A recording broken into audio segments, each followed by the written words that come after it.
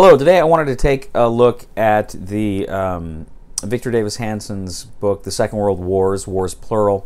The Second World Wars, How the First Global Conflict Was Fought and Won. It's a very interesting book, came out last year, October 2017, I believe.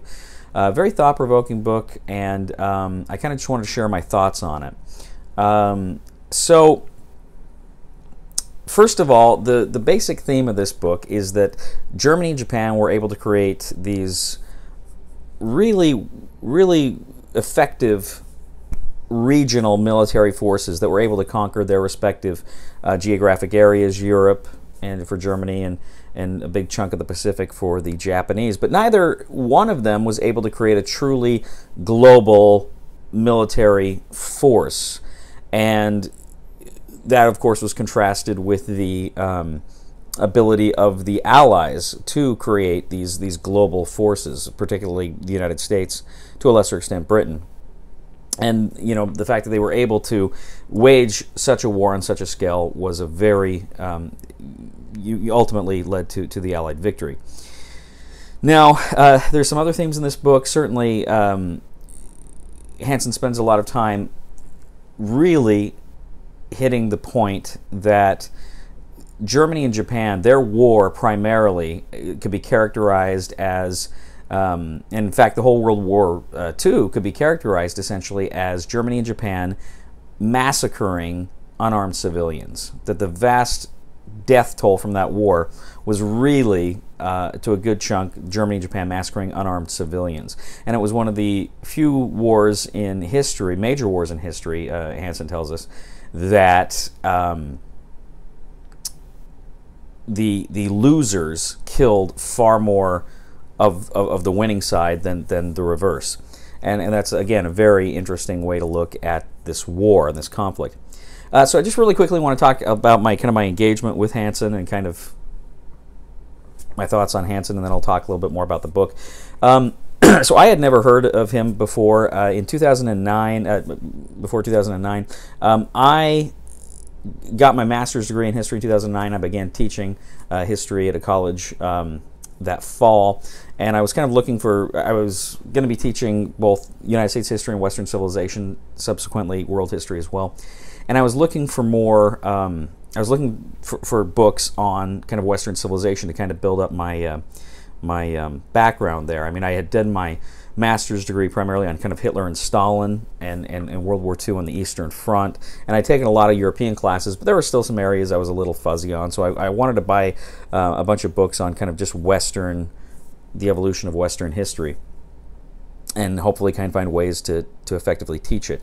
And one of the books that I found that interested me, I went to Barnes & Noble, I remember this, and I one day, and I bought a bunch of books on the subject, and I found Hanson's Carnage and Culture, which kind of fascinated me because it was one of these books about Western culture and the evolution of Western culture, but it was also a military history, and that, of course, attracted me very much. So I went ahead and I got this book, and several others that day. Some of them were horrible, and then some of them were quite good. But I sat on my shelf for a while. I didn't read it immediately. In fact, before I read that, I read his Autumn of War and the other one, this other collection of essays about Iraq and Afghanistan, and I really enjoyed them. Didn't agree with everything in them, but I really enjoyed the way Hanson wrote and the arguments he presented, and kind of these ideas that he offered in these books that really quite appealed to me. Read several other of his books. I read Carnage and Culture, which I loved, which Carnage and Culture became kind of the basis of how I taught a lot of my Western civilizations and world history classes, and that idea of, you know, fundamentally what defines civilizations or cultural values and how those values are applied matter, and really the idea too in Carnage and Culture that how a civilization, how a nation for that matter, makes war is very reflective of those societies, and will tell you a lot about what exactly it is that nation treasures, what it values, what it prizes, and how it fights war. Because very often throughout war, it will, you know, a nation may not do something that's militarily the right thing to do if it conflicts with other values they have. You know, for instance, A lot of civilizations had horsemen. They liked their aristocrats to ride horses, and they kind of undervalued the utility of foot soldiers.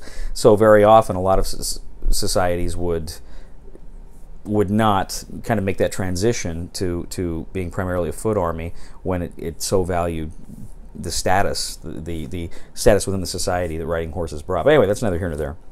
Very interesting book. I read several other books by him, and a book that he wrote that really reminds me of this book here, the Second World Wars, was his book A War Like No Other, which was about the Peloponnesian War, because it takes that same kind of thematic and analytical approach to the Peloponnesian War that he brings to World War II with Second World Wars.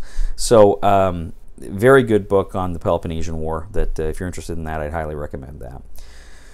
So I've read a lot of books by Hanson. Like I say, I think he's an absolutely fine historian. I actually have consulted with him a few times about my own working on my own dissertation. So I think he's a first-rate historian. And I reviewed several of his books or at least 2 or 3 of his books in the Deseret News. I think The Savior Generals, which was a great book, his novel. The name eludes me at the moment, but about the End of Sparta was the name of that one. I read that book as well, and reviewed that book as well in the Deseret News. So let's go ahead then and talk about the Second World Wars. Well, Second World Wars, like I say, it's divided into kind of these thematic ideas and these thematic approaches. There are kind of 7 parts to this book that he incorporates, kind of 7 parts to the book that he kind of groups these thematic ideas together. And they are ideas, air, water, earth, fire, people, and ends. And of course, you can imagine some of these things you're fairly obvious, but I'll get into a little bit more of these things here. First of all, in ideas, he discusses kind of some of these general themes that I was just discussing with you. And he wrote, on page 11, he wrote, "Yet the Allies understood history far better in any existential war. Only the side that has the ability to destroy the homeland of the enemy wins." So the idea is Germany and Japan were incapable of knocking Britain and the United States out of the war and the Soviet Union out of the war. You could argue they came close with the Soviets, but I mean there was never a real attempt to cross the English Channel. There certainly was never any real possibility of logistical possibility of an invasion of the United States. The Axis powers simply could not have knocked those nations out of the war. As we saw, the Allies were very capable of overrunning Germany and were entirely prepared, willing, and capable of overrunning Japan if they had not been defeated through air power. So that's kind of, again, one of these important themes of the book. He actually goes on to write, "Throughout history, conflict had always broken out between enemies when the appearance of deterrence, the material and spiritual likelihood of using greater military power successfully against an aggressive enemy vanished. From Carthage to the Confederacy, weaker bellicose states could convince themselves of the impossible because their fantasies were not checked earlier by cold reality. A stronger appearance of power and of the willingness to employ it might have stopped more conflicts before they began. Put another way, deterrence, in the famous formulation of the 17th century British statesman George Savile, first Marquess of Halifax, meant that men are not hanged for stealing horses, but that horses may not be stolen." That's from page 14. Again, he's talking about this power of deterrence, and very often when we consider the ideas of Cold Wars and arms races, it's very much in a negative light. It's this idea, well, they just draw resources from other sectors of the economy, and they only increase and enhance the risk of war. We're thinking, of course, here of the Peloponnesian War. Athens and Sparta were kind of competing militarily, in the years prior to the Peloponnesian War, and that went badly, led to a 27-year conflict roughly. And then, of course, the great example of the alliance blocks prior to World War I, where you had the Central Powers and you had the Allied Powers, and they were Central Powers and the Triple Allies and the Triple Entente, who would become those other powers. They had an arms buildup. Germany, Austria, they were Italy prior to the war. They were building up weapons to use against the British, the French, and the Russians. And the conventional wisdom is this destabilized Europe. It made war more likely, and it, to an extent, probably did. Not necessarily just having arms, but there were a number of reasons for that, and that certainly contributed to it. But the point Hanson's making here is that it's a point that Niall Ferguson made in his book on World War I, The Pity of War, which was a very interesting book. And the point is that sometimes an arms race is a good thing.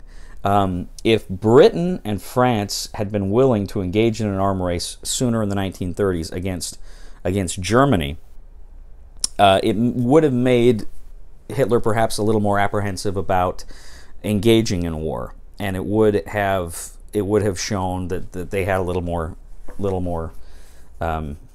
bite behind their bark. As it was, the British and the French were kind of content to rely on the Kellogg-Briand Pact, which of course is the 1927-28 agreement that outlawed war. Supposedly there were going to be no more wars fought because of that agreement. They relied on things like that to kind of justify their inaction, and they said, well, we've got diplomatic cover here. We got our everything in order. They weren't concerned as they should have been with the reality that I believe it was Bismarck said a treaty is only worth the paper it's printed on. And the fact of the matter was, Hitler wanted war, was preparing for war, and they didn't want to even entertain, Baldwin, Chamberlain, they didn't even want to entertain the possibility that Hitler could not be trusted. They didn't want to entertain the possibility that here was a man who wanted war, when so many people, certainly in Britain and France, and even in Germany for that matter, didn't. So, again, this idea of engaging in an arms race is not always a bad thing, is a lesson he's giving here. And deterrence is important. He goes on to write, on page 17, what followed was the central tragic irony of World War II. The weaker Axis powers proved incapable of defeating their allied enemies on the field of battle, but nevertheless were more adept at killing far more of them and their civilian populations. World War II was one of the few major wars in history in which the losing side killed far more soldiers than did the winners, and far more civilians died than soldiers. So again, that reiterates what I mentioned at the beginning. This is one of the central things of the book. The Axis powers were were killers far and beyond any military necessity. In fact, I'm reading right now, I've got an advanced copy of James Scott's Rampage, which is about the Battle of Manila in 1945.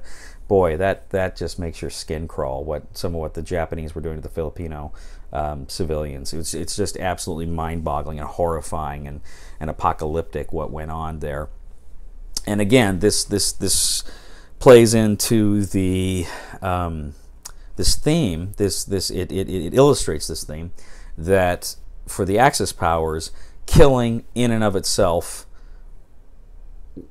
was a goal, was part of what they were doing. The Western Allies certainly killed a number of people, killed a lot of civilians, and we'll talk more about that in a minute. But for the Axis powers, it was an end in and of itself, killing there. He goes on to write, 48, overreach after even the smallest victory was in the fascist DNA. Overreach even after the smallest victory was in the fascist DNA. So, again, I take that to mean, I think in this context where he wrote it, he's talking about the Italians kind of spreading themselves too thin. They were engaged in North Africa at the same time as they invade Albania, not Albania, but into the Balkans from Albania in May of 1941, which of course caused the Germans to come in and intervene when the Italians got slowed down. And this is very true of both the Axis and the Allies. Overreach. The Germans, they'd conquered much of Europe and they believed because that was relatively easy, they could go ahead and they could conquer Russia, which was not going to be nearly as easy. And there was reason to think they might be able to do it. I mean, they had won against Russia in 1917, so and they didn't have panzer divisions then. So there was reason to suspect they could do it. But it's this idea of, you know, we can do it, and we're gonna keep gambling here. We're gonna keep going for broke, and that idea of overreach. And the same thing with the Japanese. You know, they have no problem in the world taking on the world's most powerful country, the United States, because they, you know, they kind of had that Americans are shopkeepers mentality. So they didn't, you know, it wasn't the consideration perhaps it should have been. They didn't appreciate just what the United States could do when it was fully roused. And that's, again, another important thing. And you can even look at this statement, overreach after even the smallest victory was in the fascist DNA. You can even look at that in terms of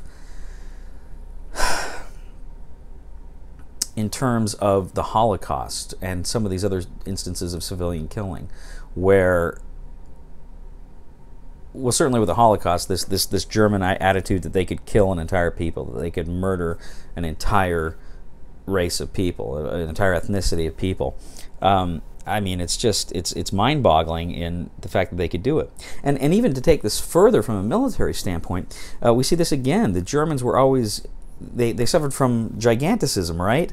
The Bismarck, the Tirpitz, these huge battleships, which had been commissioned before technically the Third Reich came to power, but the fact that they completed them and they believed they could be war-winning weapons, when in fact they would have been so much better served with buying, you know, a lot more U-boats and improved U-boats and these sorts of things would have been served much better in the Navy. Instead of building you know, Tiger tanks and King Tiger tanks and Panther tanks, these heavy tanks, which were great tanks when they worked and when they were in numbers, but they never were. It would have been much more effective if they had built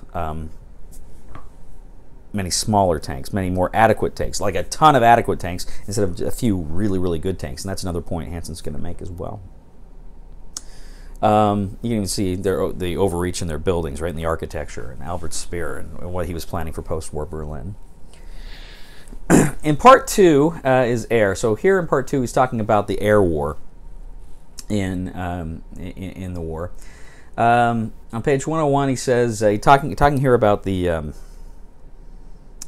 kind of the moral threshold of employing the atomic bombs and strategic bombing in general. So he says, deciphering the ethical calculus of strategic bombing is almost impossible given the ongoing slaughter of nearly 27 million on the Eastern Front, the smokestacks of Auschwitz, the inability of the Allies to invade France until mid-1944, the need for a second front to placate Stalin, and the relative ineffectiveness prior to the summer of 1944 of seriously hurting the operation of the Third Reich in other Western theaters such as Italy.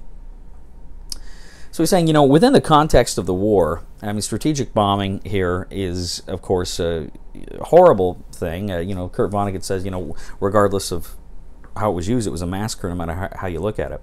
And it was. I mean, the Allied strategic bombing campaign was horrible, catastrophic. Again, that word apocalyptic comes to mind, particularly when you think like the fire bombings of Dresden and Hamburg and particularly Tokyo in March of '45. These things were just brutal.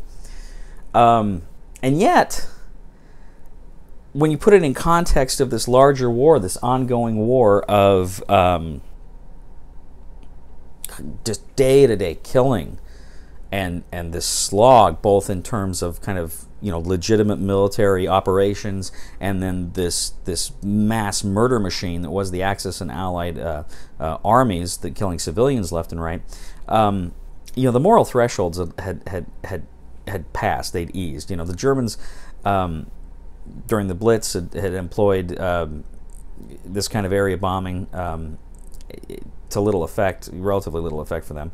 But the Allies took it, improved upon it, ran with it, and again, the moral thresholds had been abandoned, you know, I mean, long before the atomic bombs were dropped. But he goes on to say, on 117, a critical consequence of dropping two atomic bombs in Hiroshima and Nagasaki may have not just may have been not just precluding a costly American invasion of Japan, but also ending a nightmarish incineration of Japanese civilization. Now, what he's talking about here is the fact that, like I mentioned, that firebombing raid in March of 1945, Curtis LeMay, who was head of the strategic bombing operation against Japan, he had planned to just completely level every Japanese city. And, Hanson's saying, what would have been worse? Dropping the 2 atomic bombs, which is what happened, or having every single Japanese city laid to waste through these fire bombings, which were so much more effective against Japanese structures and cities. Well, I mean, if we're doing devil's arithmetic here and we're simply looking for fewer lives lost, each one of those firebombing raids, one can imagine, probably killed just about as many people as the atomic bombs did. Certainly, the Tokyo firebombing, I don't have the exact numbers here, but I mean, it was well within the ballpark of what happened with the atomic bombings. So here he's suggesting that. He's suggesting that the atomic bombs ultimately saved lives for that alone. I mean, completely discount the idea of an invasion force, which of course would have seen tremendous loss of life, both for the Japanese and the American army. But here he's saying just by ending the strategic bombing campaign that was planned from Curtis LeMay alone, dropping the atomic bombs was worth it. Now, Hanson's actually very... what's the word I'm looking for? He's very... he recognizes the importance and the necessity of what LeMay was doing, what he was planning. He has a certain respect for Curtis LeMay, and I think that's justified. I think Curtis LeMay often gets a bad rap because he's seen as just this butcher. But very often the best generals, the ones that understand if we're going to win this war, it's going to be bloody. And I think LeMay understood that, and that's a deeply unsatisfying thing to say, but we needed to end the war, and they weren't going to give up, and we had to stop them. So that was the idea of creating that plan for the strategic bombing. I think Curtis LeMay, in fact, said something to the effect, and I think this is in the book, where he said after the atomic bombs went off and Japan surrendered, he said it was kind of anticlimactic. I mean, he was really expecting this big endgame battle that never happened. If nothing else, a big endgame air campaign that never happened. And thank God, right? In part 3, of course, again, he deals with navies, and he talks about the regional navy of both the Axis powers. The Germans were able to kind of fill this vast U-boat fleet. The Japanese, of course, had their fleet carriers, and they were a much bigger, much stronger navy. They were really a force to be reckoned with. But even then, they could only project that power so far. He wrote, the Axis built large battleships and too few of the type of ships that would have helped them win German U-boats and Japanese fleet carriers. The British and American navies were... Oh, you know what? Actually, he didn't write this. This is just my notes here. But he wrote that, again, the Japanese should have built the more fleet carriers. That's where, instead of building like the big battleships like the Yamamoto, the Germans, instead of the Tirpitz, the Bismarck, they should have invested in more U-boats. They should have built more smaller but good weapons instead of large and theoretically great weapons, which obviously, we're not cost effective in any way, shape, or form. Not for what they were intended, and not for what they produced. The British and the American navies, they did manage to create, as I say, these legitimate two-ocean navies. They could easily move men, relatively easily move men and material around the world in a way the Axis could not dream of.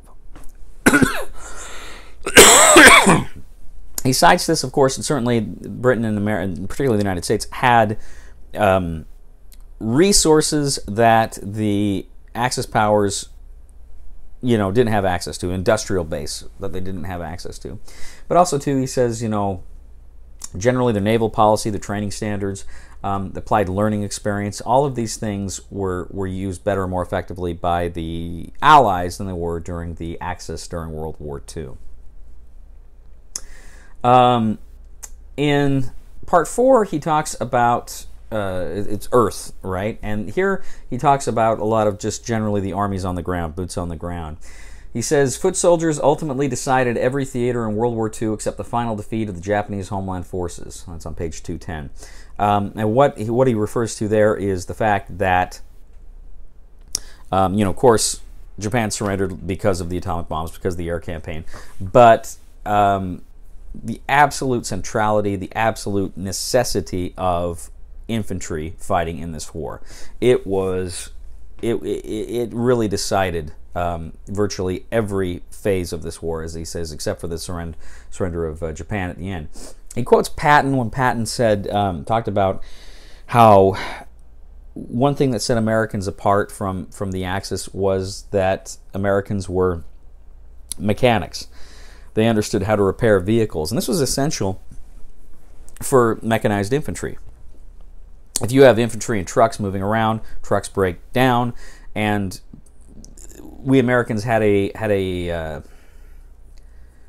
aptitude and a love of machinery and mechanization in a way that a lot of the soldiers from these other nations maybe necessarily didn't. I mean, certainly there were some, and perhaps many, but not. It wasn't as ingrained into the American psyche, into the national psyche, as it was here with Americans. And that's the point Patton was making, and of course, Hanson quotes him there. Now, one thing he mentions here is very interesting too, because this actually kind of deals a little bit with my when I wrote my master's thesis. My master's thesis was on kind of the Eastern Front, Hitler and Stalin, and kind of their generals, the relationships the dictators had with their generals. But he writes here on 232, by training in nature, few of even the best German generals were equipped to think of war in terms of grand strategy or geopolitics, and were flummoxed by Hitler's often esoteric talk of critical strategic resources, contours, and changing alliances, and cultural nonsense. His pseudo-historical ranting worked well on a professional Prussian military class, that so often could not distinguish its disastrous from its own mediocre strategic thinking, and whose legacy theretofore had been largely a free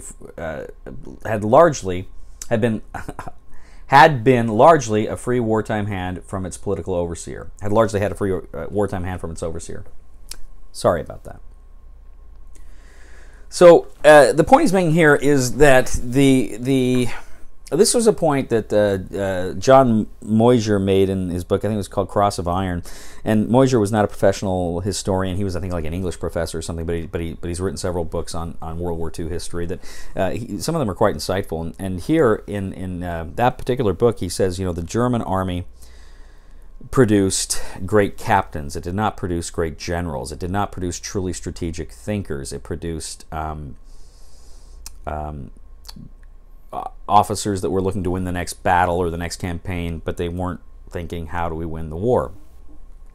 And Hanson here says, he kind of poo-poos Hitler's strategic thinking, and I think that's not entirely fair. And here I part a little bit with Hanson, just because when we think of Hitler, the general, we always think of him making these irrational orders, sending people needlessly to their death. And, I think a lot of that didn't really occur until around Stalingrad and then for the rest of the war. I think early in the war, Hitler did have a strategic vision. Certainly no comment on the man's moral values. That he was atrocious. He was a monster. It doesn't need to be said. But I think he had some strategic ability, even if it was that of an amateur, of a military amateur, and he was a military amateur. But I mean, he was thinking, how do we win the war? And he was thinking about these things. And Hitler backed the innovators. Prior to the war, he backed Kurt Student in the Airborne Corps. He backed Guderian and the other tank leaders in developing Bewegungskrieg or Blitzkrieg, as we knew it in the West. And two, he backed von Manstein and Sichelcut. Sichelcut was the operational plan for the invasion of France. The other generals, did not think it would be a good plan. They wanted to, of course, continue just to do what they did in 1914, even after the plans had fallen into the hands of the Allies. And Hitler really was there. He said, no. Let's go with von Manstein. And of course, that was the plan that brought such success to the to the Germans there. So I think that is very good. I mean, I think that illustrates maybe it's a good illustration of maybe where Hanson and I are maybe on a little bit different pages there. Now, certainly, and two, one other thing, we hear a lot about Hitler's stand fast orders. Defend this land to the end, defend it to the end, and that was true. That was disastrous again post Stalingrad, and when Germany was shrinking, and they should have been having more strategic retreats. But in 1941, when the Germans invade Russia, and they get right to the gates of Moscow, and then in November, December, we have the Soviet counterattack, Hitler issued one of those hold firm orders, and that was essential. If the German army had started to retreat just as the Soviets were counterattacking then, I think you probably would have seen a disintegration and a rout of the German army in Russia that would have sent it back hundreds of miles and would have destroyed, tons of equipment, captured and killed many German soldiers. So I think Hitler's decision for the stand fast order at the end of 1941 against Moscow was the right call for his army. And of course that stand fast order really, I mean, that was kind of ingrained in Hitler as a World War I corporal, right? That's what you did in World War I. You would take ground and you would hold it and you would defend it, and that's something that kind of illustrates his thinking there a little bit. Now, again, to be clear, after Stalingrad, when it was obvious, I think even at that point to Hitler, that he couldn't win the war in a conventional military sense, he was increasingly fighting the war to split the Allies. He believed that at some point the unnatural alliance between the capitalist West and the communist Soviets would split, and then he would be in the middle, and he would kind of have to negotiate between them. And I think that delusion sustained him for the rest of the war. What he failed to understand was that Hitler himself was the thing that was uniting these people. Their mutual hatred of him is what kept them together. But again, Hanson's generally correct here that the German generals were not strategic thinkers. Again, Hitler was constantly going on about the need to protect the Crimea because it was an unsinkable aircraft carrier that could be used as a base to bomb the Ph.D. oil fields, and that's why he didn't want to abandon Crimea. And of course, they had to abandon it, but he didn't want to abandon it, and that was a major reason. In Guderian's memoirs, there's a very telling anecdote where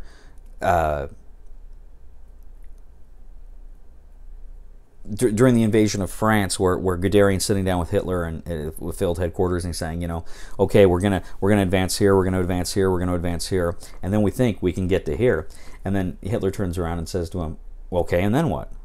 Guderian and Guderian is aware of this, and he writes this in his memoirs. Guderian was only thinking in terms of the next kind of operational objective, and Hitler was thinking, how do we knock France out of the war? So again, very telling there. He goes on and he talks, of course, about the Allies and some of the issues the Allied generals had in the war. On page 283, he says, Bradley and British generals deprecated George Patton's use of small amphibious operations to outflank German resistance, when they should have encouraged more of them and on a greater scale. General Montgomery, as well as Omar Bradley, had shown a peculiar habit of winning campaigns while letting a defeated enemy flee to regroup, after El Alamein, here in Sicily, and soon at the Falaise Pocket in Normandy. Any time Hitler did not insist on a trapped army standing fast to the last man dead or captured, German armies had an uncanny ability to escape sure encirclements. So again, this idea that a lot of the Allied generals were, you don't want to say overly cautious, and I do have a certain amount of sympathy for Montgomery at Falaise, because he was told at Falaise, you've got no more infantry coming. We might be able to replace some artillery and tank units here and there, but you've got no more infantry. You have to be careful there. And that's why Caen took a month to take, even though it was the first day objective on D-Day, it took him a month to take it, because he knew he didn't have any more infantry coming. He had to be very judicious with them. But that said, Falaise Pocket in August of '44 was one of the greatest disasters of World War II, in my opinion. And I may deal with that a little bit in my dissertation. But there's no way that the German army should have escaped from the should have escaped encirclement at that point. Bradley, I think, was almost criminally negligent in his order to hold back Patton. And yeah, I've heard all the arguments. They don't hold water. Anyway, Part 5. Part 5 is fire. And here primarily he's talking about tanks and artillery and their uses. 364, he writes, Hitler reportedly understood the Wehrmacht's dilemma. He supposedly remarked to General Heinz Guderian at Army Group Headquarters on August 4th, 1941, "If I had known that the figures for Russian tank strength which you gave in your book were in fact the true ones, I would not, I believe, have ever started this war." It was a stunning admission that the single issue of tanks had altered the entire course of World War II. Again, Hitler completely underestimated. Thank you. He underestimated the Soviet capacity for to sustain itself in that war, despite the crushing losses the Wehrmacht inflicted upon it at the beginning of the war. Very, you know, and here he's saying, you know, he told Guderian, I didn't believe when you told me that they could replace those tank losses, and I wouldn't have started the war if I had believed it. That's interesting. You know, I wonder how honest Hitler was being when he said that to Guderian. It's hard to believe Hitler letting something like abstract numbers like tank production stop him from starting. Well, I mean, he had the numbers in front of him, and he chose to ignore them. You know, because it didn't fit into his worldview. And I guess that's really the lesson. That's really the takeaway from that is you know, Hitler had this wonderful ability to ignore facts that conflicted with what he wanted. And this is, I think, a good case of that. You know, he should have taken those numbers seriously, and he chose not to. He goes on to write, 367, Germany was faced with an enemy alliance that was capable of producing nearly 250,000 tanks in American, British, and Russian factories, 5 times the eventual total German output. Russia was able to move much of its entire tank industry eastward. The Third Reich was never fully able to exploit operating tank factories in France and Czechoslovakia and occupied Europe to maximize German output. Again, just you can see here.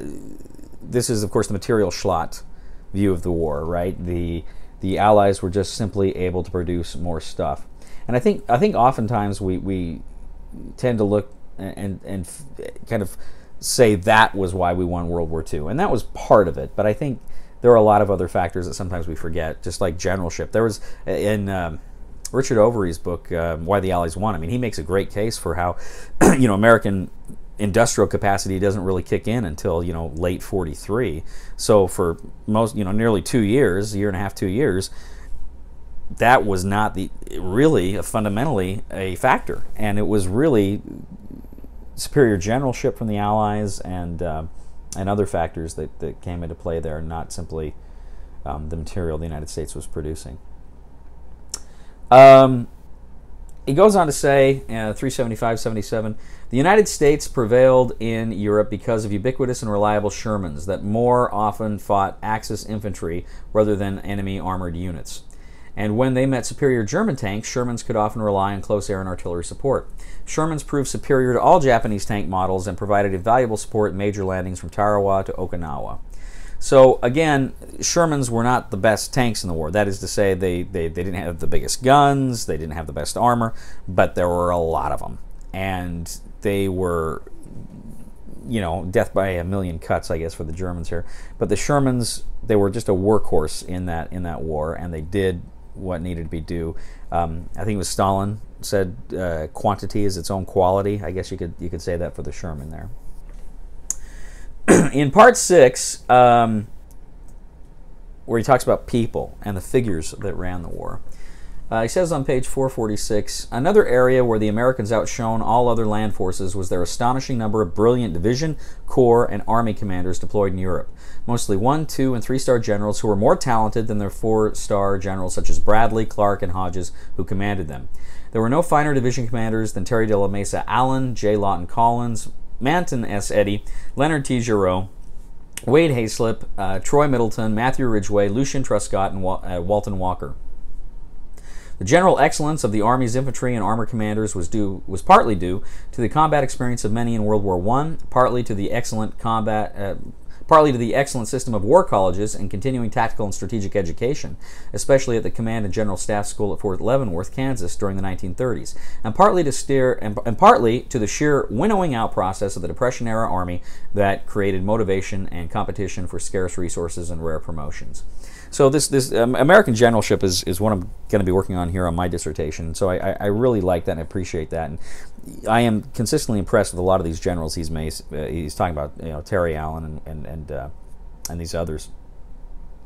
Very, very good and capable guys, and as he says, you know, Bradley, like I say, dropped the ball at Fillet's pocket. Both Bradley and Hodges really dropped the ball at the Hurtgen Forest. Got a lot of people killed, perhaps unnecessarily. There's other figures too. I mean, Lloyd Frendendahl commanded a corps in North Africa, and that guy was, you know, just, oh man. Maybe I'll have to do another video on Frendendahl sometime, but he just a piece of work. So American generalship here, he's saying these guys were all just really, really good guys, you know. George Marshall, the theory was, the Army legend was he had a little black book, and throughout his career he was going around making these little notes about everybody who he liked and thought maybe at some point would be useful in a war.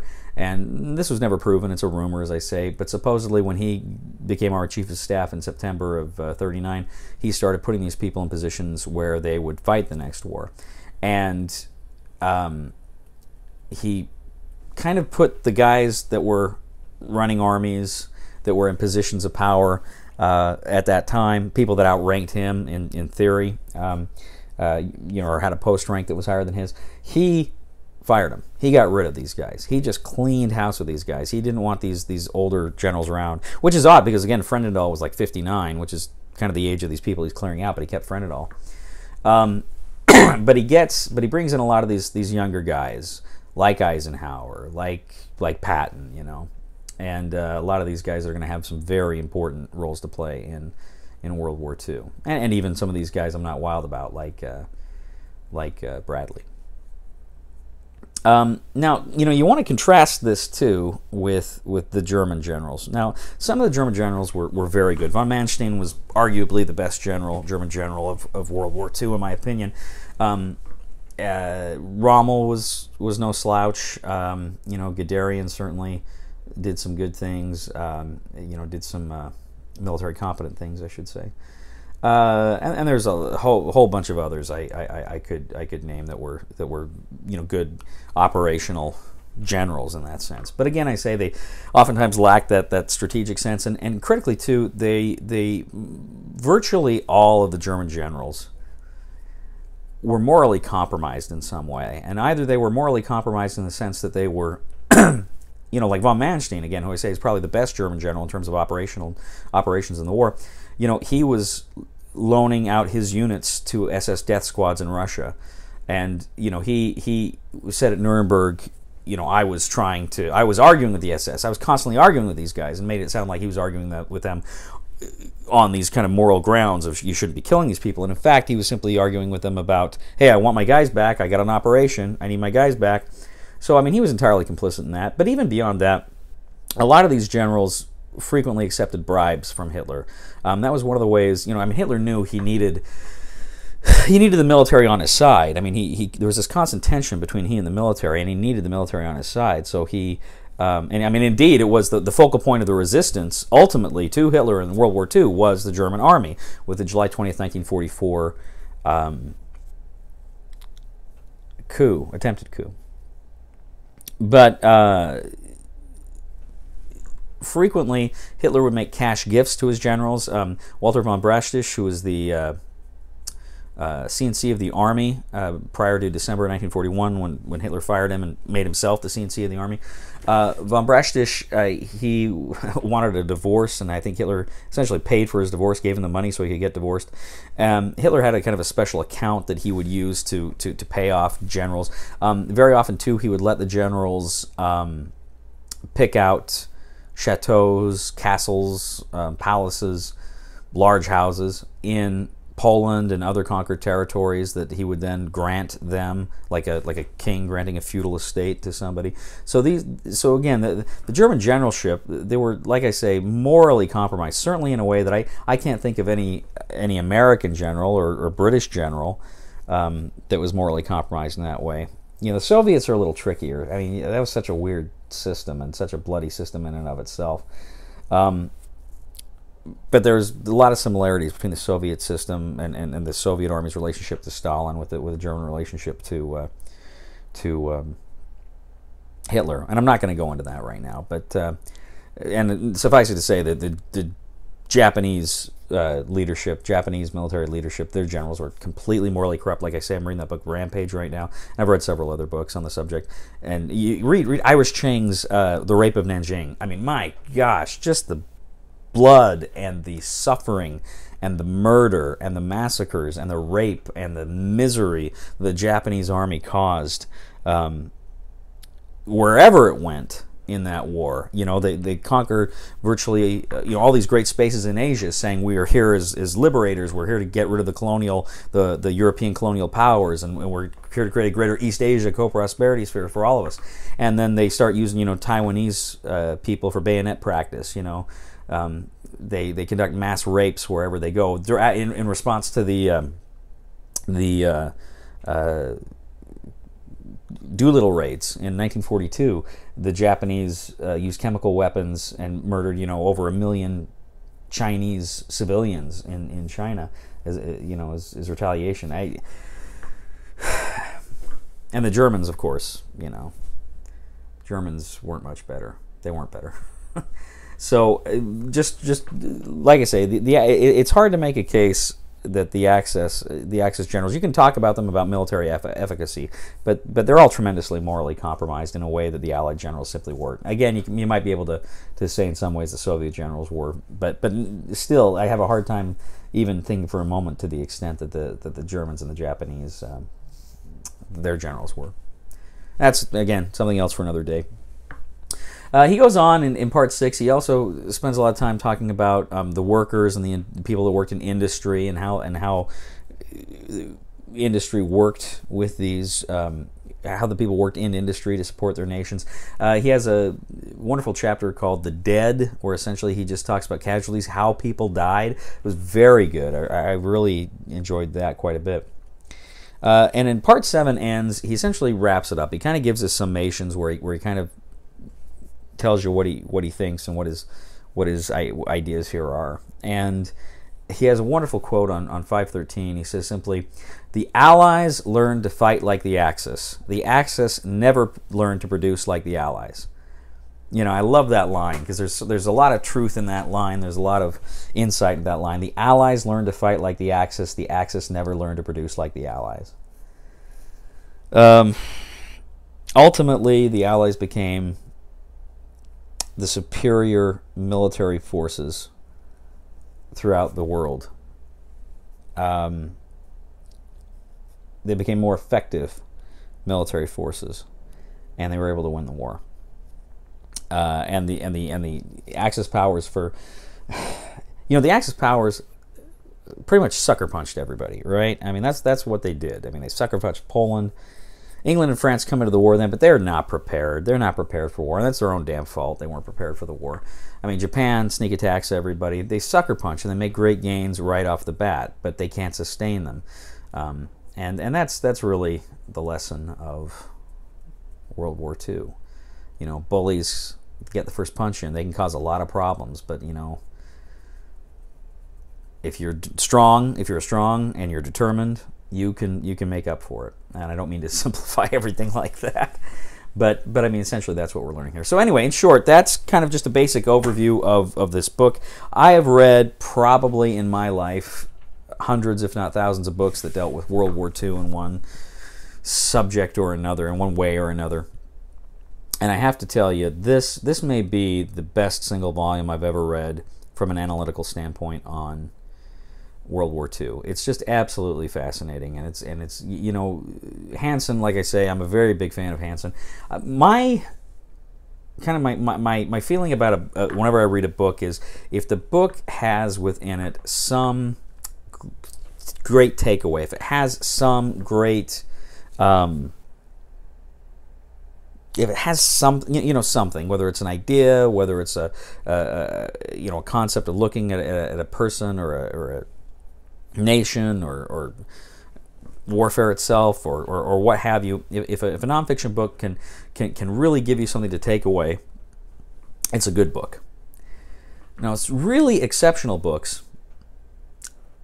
Every chapter they can do that. Every chapter you've got to take away, and you're like, wow, that is amazing. That is amazing. I'm not exaggerating when I say with this book and with a lot of Hanson's books, but this book in particular, just about every page, I'm taking away something that's blowing me away, that I'm thinking this is a fantastic, fantastic book. So anyway, I just want to share my thoughts on Victor Davis Hanson's The Second World Wars, how the first global conflict was fought and won, and maybe I will do some more of these in the future. Thanks. Bye-bye.